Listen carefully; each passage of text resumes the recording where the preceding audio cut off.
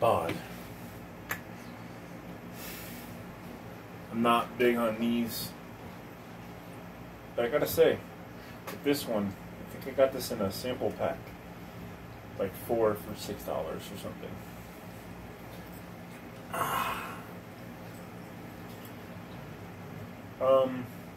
Bod Black.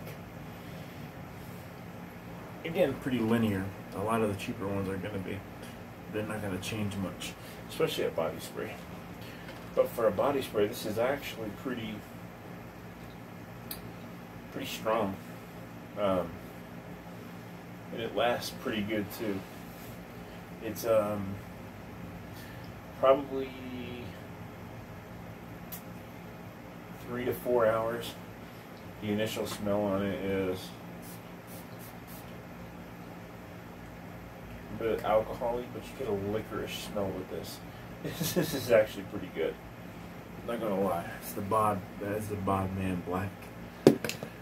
I don't like body sprays. I don't do body sprays.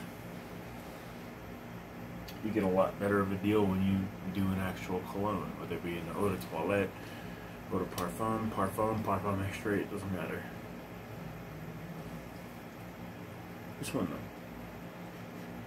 There's like a spiciness. There's got to be some anise in there or something.